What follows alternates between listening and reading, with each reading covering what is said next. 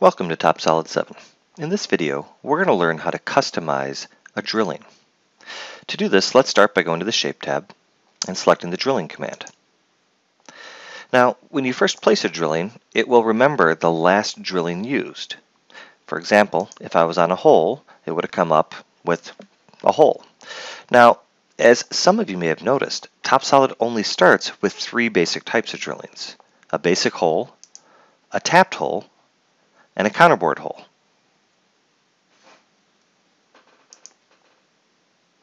Now, beyond that, if you want to customize the drilling further, you have to click the Customize Drilling command. Now, in some cases, that icon might be hidden like that. Maybe you have these the dialog boxes reduced to be very small. So make sure you expand them so you see all of your options. So here what I'm going to do is click on Customize Drilling. And in this video's case, I want to create a special type of drilling with the countersinking, a cleared out drilling before the tapping, and then finally the tapping. So to do this, I'm going to select countersinking, I'm going to choose hole, and then I'm going to choose tapped hole. And you can add these together as you want. You can add multiple tappings if you want. It can be however you want to use the command. Now in this case, I'm going to build this sample for a 1/4-20 tapped hole. So I want a chamfer up there that is 50 thousandths bigger. So I'm going to leave my diameter at 0.3, 90-degree chamfer, perfect. For the hole, I'm going to set this to my major diameter of a 1/4-20 tapped hole. For the depth, I'm going to set it to 2 times the pitch, so 50 thousandths, or pardon me, 100 thousandths.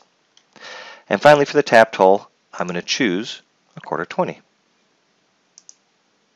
I'll set my tapping depth to 5/8. I'll let the hole be blind and automatically calculated following the ANSI standards. And I'll green check mark to validate.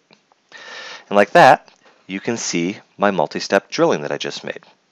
It's kind of nice. Now, if this is a one-off thing, you're not going to use this hole very often. That's all you need to do. Hit the green check mark to validate. However, if this is a type of drilling that you're going to use a lot, you may also want to consider adding it to your drilling templates. So I can click here and say My Tapping, for example. I'm going to store it in the default My Templates directory. I could right-click on this if I wanted to and reference other libraries or projects. Okay, but I'm just going to go ahead and hit the blue arrow. And I'm going to validate the insertion of this hole. The last step to this is how do you reuse that hole? Well, let's say I right-click on the part, go to drilling, or I activate it up here. And again, I was back on a simple drilling. Now I've gotten away from my options of this drilling.